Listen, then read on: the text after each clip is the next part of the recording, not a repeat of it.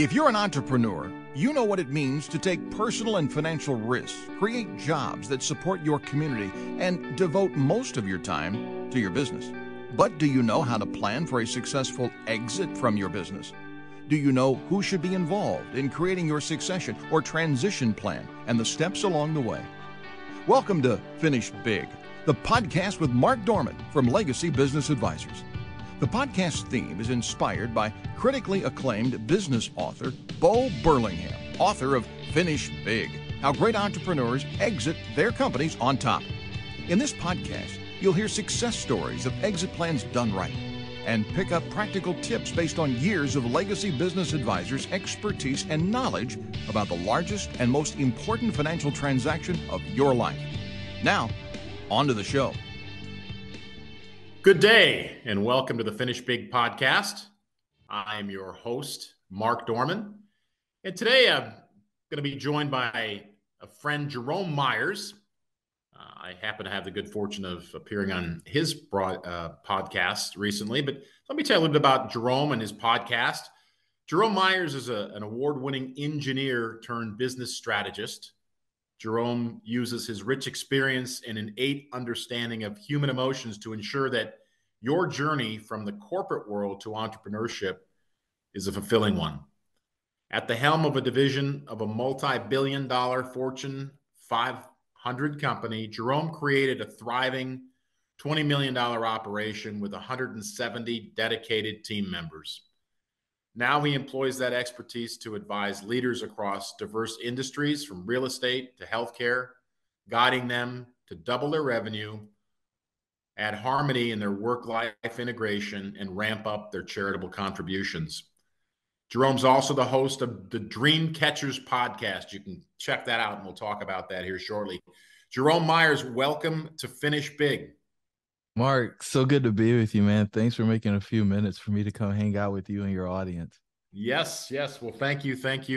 So let's get right to it. So your journey, as I've kind of done a little research here, is a bit different than most of our guests. Let's take me back to the beginning. Let's start with your podcast today and maybe work backwards a little bit. But let's start with your podcast. Tell us about Dreamcatchers. What was the genesis of that idea? What's the mission behind your show, etc.? Yeah, we're close to 300 episodes in now, so it's had a couple of pivots along the way.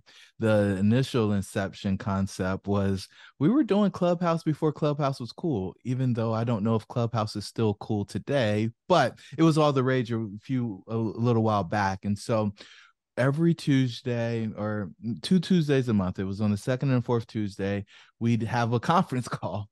And I'd invite a guest on and they'd share their experiences with the hope of creating a space for people to get some education, direction, and inspiration on their journey.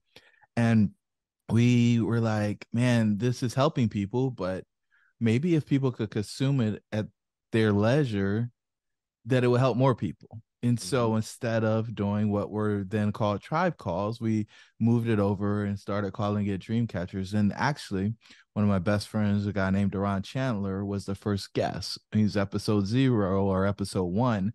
And in that episode, we just took the recording from a tribe call and brought Duran in to talk about his journey on how he paid off a really large amount of debt, or maybe he just got another promotion and finally broke 6 figures. I can't remember exactly what the topic that we covered on that was. Fast forward, I guess it's like almost 5 years now. We now talk to founders who have exited, and we want to understand that process better than anybody else in the country. And the goal with it is to help folks get comfortable with having the conversation specifically about the founder's exit paradox. And that is what people go through when they get on the other side of the exit and they start asking 3 big questions. What was it all for? Is this really it? And what now? And they're asking these questions because much of their identity, many of their relationships, the work that they used to do is gone.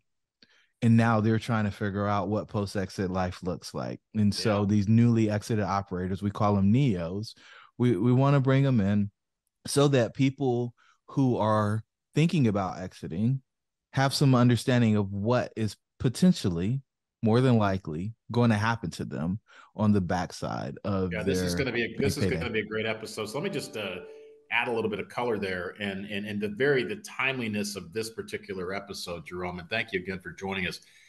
I have a good friend of mine who's written a book called "Trapped in the Family Business." His name is Dr. Michael Klein, and he and I were chatting about 3 weeks ago because I had a client who got a very substantial sum of money wired into his account. And it's interesting, everything you just said in your introductory comments there had nothing to do with money or deal structure. It was all identity and emotion, right?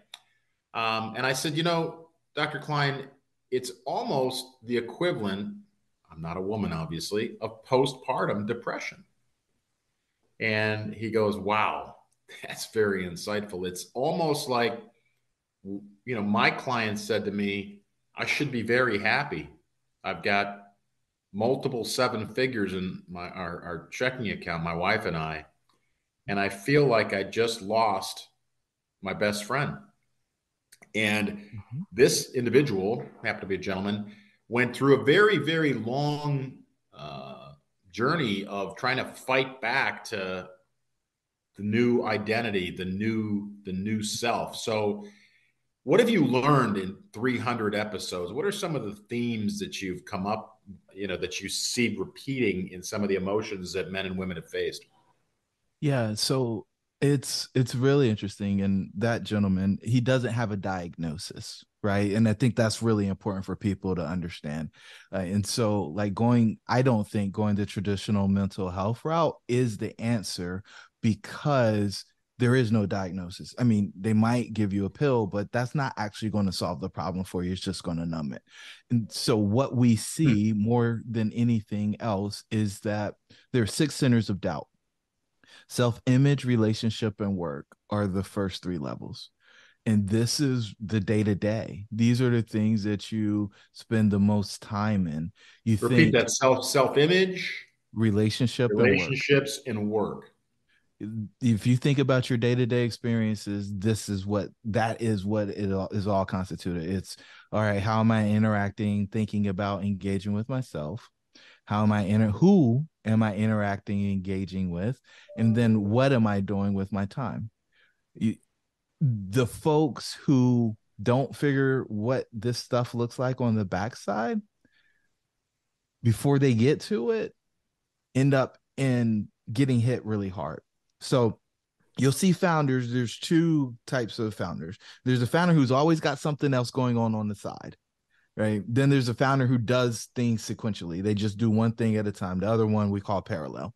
So the person who's parallel, they've always got something else going on. So they don't actually ever like experience the full brunt of this exit paradox. For the Yeah, founder who does things sequentially, it's like, oh, I lost the thing that I had. And the best way that I can describe it is relationships. If somebody's dating multiple people, they don't actually feel the full brunt when somebody ends one of those relationships because sure. they've got all these other things to distract them or these other people to distract them.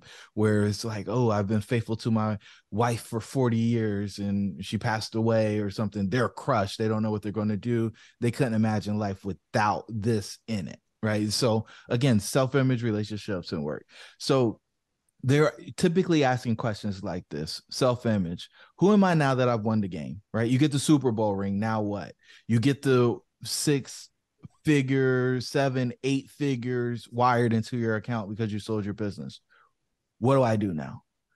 I, they had a hyper focused routine because you don't exit by chance. Like you built something meaningful. You usually have some rigor, some consistency, some discipline, and now you take the need for that out. Well, who am I now and what do I do? And Right, then right. there's this other one that is rooted in guilt and it's riddled with what some people would call imposter syndrome. And they ask the question, do I even deserve it? They scrape, they scratch, and I now think that I can relate to that. It's like, wow. I mean, my business can't be worth that much. I mean, it's just kind of what I did, what I do. Right. Interesting. Very interesting. Obviously, the namesake of this podcast, or the origin, Finish Big, from Bo Burlingham's book. Chapter 2 is entitled, "If I'm Not My Business, Then Who Am I?" Who am I? right? And it profiles a gentleman in Chicago. It's right in the book. His name is Bruce, and he says that he sold this. He had a multiple $1 million exit, sold his business, and next thing you know, his phone stopped ringing. Nobody needed him. Nobody asked him. He'd walk into the Chicago Athletic Club, and he wasn't Bruce who owned this business. He was the guy that used to, but now he's retired. And it's very, very interesting. I would very obviously recommend Finish Big time and time again on this podcast, but the exit paradox, very interesting. But you actually have an engineering background. I do. So how in the world, and you ran a significant business and you left corporate America? Well, take us back. I mean, how did you get into this space? You're quite good at it. And by the way, huge plug for Dreamcatchers. I think your intro is phenomenal. When I listen to it, it's so creative. Every time I listen to it, I'm like, man, that is really, really good. But take us back to the origin of your career and how you ended up at this destination, if you will. Yeah, it's been a wild ride of a bunch of twists and turns that it seemed like a bunch of scattered experiences, but I think it ended up being something that uniquely prepared me for what I can is. so relate to that. And so, I went to engineering school. I played football for 4 years while I was there at North Carolina A&T State University. And I had we were traveling. I'm working a job. I've got academic scholarships and I'm doing the thing. And I'm like, oh, I'm going to be successful. And then I get about halfway through it and I'm like, I don't want to be an engineer. And I started looking around like, well, what do I want to do? And me and my buddy were sitting on the stoop of our apartment building and I was paying $395. I had 2 roommates doing the same thing. And downstairs, he was doing the same thing. And I was like, man, this guy's making $700,000 a year, but we never saw him or talked to him. Like, that is amazing. He's decoupled his time for his money. So how can I do that? And I never figured it out while I was in school. So I did what you're supposed to do. I got good grades. Because they don't teach us that in school, right? Yeah, they do not. And I didn't know them. See, I'm the son of a soldier and a stay-at-home mom. So people with multi-million-dollar real estate portfolios weren't coming up to the cookout. And so I did what you're supposed to do. I got the job out of school and I was working for the power company as an engineer. I was designing foundations and poles and towers, and I was putting cell phone antennas on some of our facilities. And I was like, ooh, what do I want to do? What do I want to be when I grow up here? And so I was like, oh, I want to lead a division. And so I started pursuing mentorship. And there's a guy named Craig. And I see Craig in the hallway and I said, hey, Craig, there's 17,000 employees here. There's 88 executives and you're the only Black guy. And I was like, you make me believe that it's possible for me to run a business here. And he said, well, just do a great job and your color doesn't matter. I said, I hear you, but there's only one of you out of 88. So, I mean, there's got to be something special about it. And so he was like, yeah, Jerome, don't worry about it. And so I got really immersed in helping the company that I was working for recruit from more diverse universities and trying to change the talent pool because I knew of a bunch of people who would actually be pretty successful there. And so I kind of made a name for myself, got identified as a high potential person, got into a bunch of different programs, started getting promotions, getting moved around to different jobs. And then I ended up in a job I hated, Mark. And I hated the job so much over the course of the 3 years and 5 months and 22 days and about 80.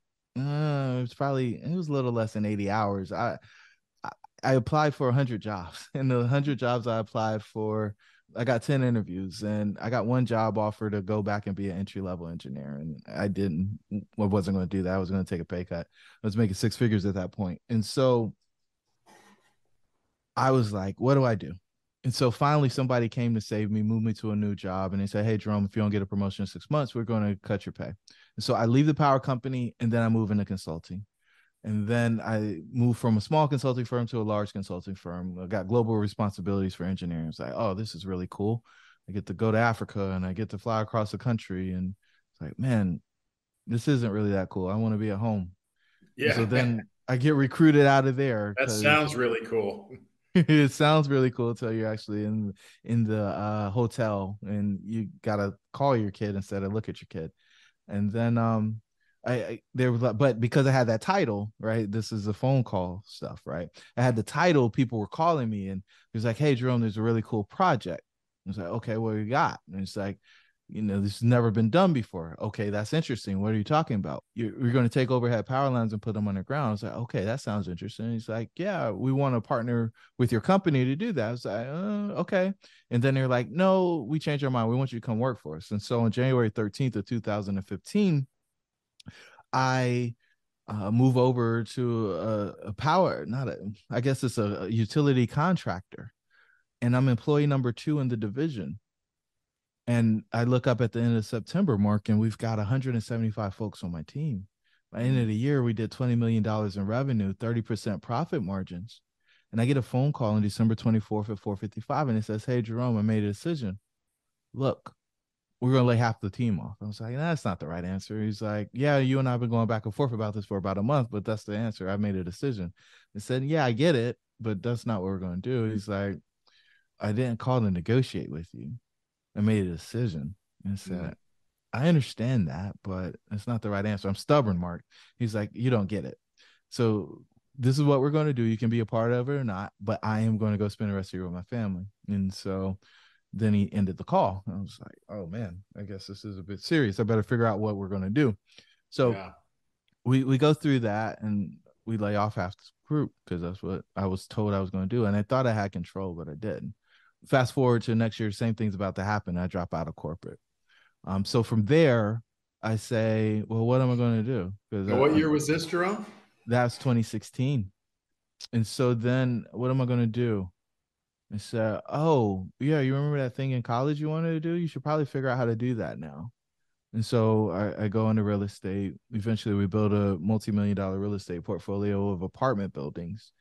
And I got really lonely. I was like, man, I miss what people used to do when they come into the office, and I get to develop them and grow them and help the them interaction and the accomplish the stuff. coaching and Yeah. No, only people that wanted to talk to me as a real estate owner were people who were my partners who wanted to know if I was sending them a check, and people who wanted to buy the stuff that I had, and I didn't like calling them back because they always wanted to lowball me. So I was like, I've got this one coaching client that I've been working with.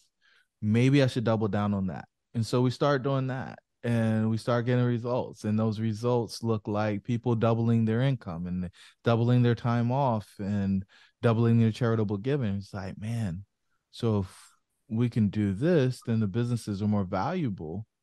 What happens when people start selling them and exiting them? And then I saw it happen a couple of times on a smaller scale. And then I saw it on the big scale. There was a guy talking about selling Kajabi. It was a $2 billion exit. And he was giving a lecture on how Kajabi is a big kind of portal where it stores video and teaching. I've used that for some training in the past, right? Yeah. And so he's going through how they built it. And he's like, yeah, it took my wife telling me that I was having an existential crisis to realize that I was in trouble. And I said, so and he got through the into it. And I say, hey, are you ready for this? And he's like, with a setup like that, I don't know. I said, well, it's going to force you to think. And he said, yeah, go ahead. And I said, so how'd you get out of your crisis? And he said, I'll let you know when I do. Oh my. And so it was then that I realized, so you get to the pot of gold at the end of the rainbow. And then you find out that financial freedom isn't the right F. Fulfillment is. Mm-hmm. Fulfillment is the thing that everybody is seeking. Once you figured out the money problem, you want to figure out the impact problem. Most people are doing things because they pay them well, not because they make the maximum impact. But once you have freedom of time, the best thing that you can do after you've taken care of yourself and your family and so on is figure out how to make the most impact that you can on the world. And so that's what we've just doubled down on. We want to normalize this conversation that you're not the only one that feels the way you feel. You're not ungrateful because you feel the way you feel. It's normal. And we have tools, we have techniques, we have tips to help people move through that. Yeah, that's awesome. I mean, it's use that word normal. I mean, that's such a such a powerful world. When I speak with our clients, we do a lot of exit planning here in Northeast Ohio. We're very, very fortunate to some great businesses, but uh, at the very onset of our engagements and throughout the engagement, I'm constantly saying to them, this is normal. It's okay for you to feel this way. It's okay that you don't understand what your options are. You're not alone. And you can just see the sense of relief in business owners' faces when they understand that you understand their journey, their feelings, that 99 times out of 100, it's not about getting every last red cent. It's, to your point, it's about exiting and being fulfilled at the same time. And then working with people to help them not only prepare for the financial exit in terms of get their business ready and using value optimization strategies, et cetera, but really letting them know that there's going to be a significant change here, almost like the death of a family member, right? And it's okay for you to, I've heard it a million times. That's not going to bother me. No problem. Right. I'm a tough person, and then it happens and you can see like, wow, I'm really feeling this way. Can we talk about it again? And that's what I love about the exit planning space. Succession planning is the rapid acceleration of the intimacy in relationships, right? You just get to work with business owners, men and women, and the things they share and what they'll admit to, like, hey, I'm really good at this in my business, but here's all the stuff I don't know. And I can't really share this with my team because they'll view that maybe as a weakness. At least that's the owner's perspective. So it's been phenomenal. But who would you say on your Dreamcatchers podcast was your most memorable episode or memorable guest? When I think about our model, the person that came on that just checked every single box was a guy named Rick Martinez. And wow, so that didn't take you long to figure that out, huh? Yeah, I mean, he just walked down the path, and so it's like, oh, I'm doing this for myself, and so like there's 8 exits of a founder from our perspective. It starts with leaving being an employee, and so your chief everything officer, that's the first role you walk into. People think CEO is really glamorous when they first get started, but most people realize they traded in a 9 to 5 for a 5 to 9, right? Yeah, And so yeah. they're doing all the stuff, they're trying to figure it all out. And so that's what Rick did. He was a nurse. He left. He decided to be on contract for himself. Then he got other people involved, and it wasn't just him doing the stuff. And that was exit number 2, getting out of frontline work and managing the people instead of being the person doing the work. And then you get another person put in to actually start running the day-to-day operation so you can get out of the minutia. And so he kept going up. And then he talked about getting to the place. The only box that he didn't check was putting a board in place. But he talked about how he got the pot of gold, right? This is exit 6 for us. He got the pot of gold. And he thought about all the people that said he couldn't. He thought about all the people who told him he was crazy, all the people who told him he was going to be wrong. He's like, guess who was wrong now? Right. And there was nobody there. It was just him and the check. And that was the validation for him that he had done the thing. And then he went into the slump, right? He full on founder's exit paradox. And he started a CrossFit gym and he started investing money in these things because most people build a portfolio of businesses after the exit. And he was trying to find the place. That is a very good. I see that as well, right? The serial entrepreneur, they, once you give them a lot of liquidity and capital, then it's just like, right now we're gonna deploy it. They don't understand most of them, right? Yeah, And they're just hoping that one of them hits, and that's okay. But they build a portfolio, and so Rick's doing a thing. He's running CrossFit gyms. He's doing this. He's doing that. He's ghostwriting for people, and eventually he finds a thing that actually provides fulfillment for him, which was something that he liked when he was young. It was writing, and so now he got rid of all that other stuff. And it took him being injured for him to slow down long enough to realize that none of that stuff was bringing him any joy, and that the only thing he really enjoyed was writing. And so now he's using that to help people tell their stories, and that's giving him an opportunity to create significance, right? So the story, one, he helps that person get it out. And then two, everybody who reads the book is impacted by this work that Rick did. And so at the end of the day, everybody comes back to the place of trying to figure out how they're going to make a big impact. And it's not something that is intuitive for people who haven't studied the process. But Rick and just about everybody else has checked the box. There was a lady named Joey that came on, and she had the very similar. Her stuff wasn't as impactful because it didn't take her years and years to build her business, whereas Rick built his thing over 15 years. And so when I see people who've had their business for over 15 years, the intensity with which they feel the founder's exit paradox is exponentially greater than some of the people who are just flipping businesses. And I think that's probably an important distinction. Yeah, that's great. This has been great. Jerome Myers is our guest today, host of the Dreamcatchers podcast and multiple serial entrepreneur at this point in time. How do people get a hold of you, Jerome? And tell us where we can find Dreamcatchers podcast, and how do we learn more about the exit paradox? Yeah. So Dreamcatchers Podcast is on every platform as well as YouTube. You can get it on Spotify, Apple, wherever you usually listen. If you're listening to this, just type in Dreamcatchers and you'll find us there. The exit paradox. So if you're curious about learning about the 5 mistakes that most founders make, we got a free white paper on that. You hop over to theexitparadox.com. There you get that free white paper. Once you get that white paper, later on, we'll send you our full ebook called Beyond the Exit. And it breaks down in detail the founder's exit paradox. It gives you coping strategies for dealing with it. And it also gives you a path for you to make that transition from being in the hole or in the valley back to the mountaintop, so you can actually climb that second mountain. That's great. Great. Jerome, I have to ask you, I think you said you went to North Carolina A&T, correct? I went to North Carolina A&T, that's sir. A&T, okay. A&T, and that's an HBCU school, right? That is. Coach Prime, what are your thoughts?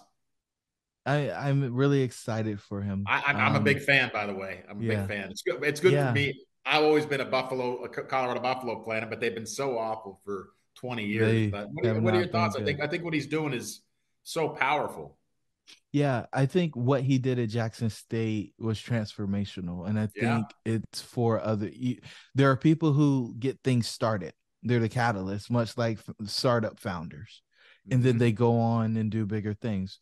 I don't think it would have been wise for him to not move and get his. We got to be clear. He's got 2 sons who have NFL aspirations.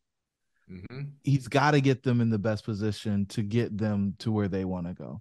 Shedeur wants to be, a first-round quarterback draft pick. That is going to change his future financially for sure.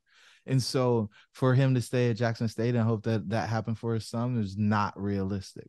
Now, and he's coached his kids all the way through. Like I realized that he was helping coach in high school as well. So with that being said, I think it's extremely important to understand that any father is going to take care of their home before they go take care of the world. Now, on the backside, does he stay at Colorado? I don't know. I think being 2-2 right now works out well. Can he build a program? Yeah, but he's a catalyst, right? He's paved the way for other athletes, and obviously he was quite a controversial figure as far as my goodness, the baseball career and the football career and all his big, huge persona. But you kind of peel away the onion, and here's this tremendous leader. An inspirational character. So, Jerome, I really appreciate your time here today. I'm going to have you back on the show. We'll explore some more of these exit owners paradox. But I hope our listeners enjoyed listening to Jerome Myers today, the host of the Dreamcatchers podcast. And until we visit again, to our listeners, here's to finishing big. Have a great day. We hope you enjoyed listening to Finish Big, the podcast with Mark Dorman from Legacy Business Advisors. Click the follow button to be notified when new episodes are available. Learn more at legacybusinessadvisors.com or call 330-350-5410. Please be aware the information in these podcasts represent the views and opinions of our guests and do not necessarily represent the views or opinions of Legacy Business Advisors. The content is for informational and educational purposes only. The content is not intended to be a substitute for professional tax or legal advice. Always seek the advice of your legal or tax professional with any questions regarding your specific situation.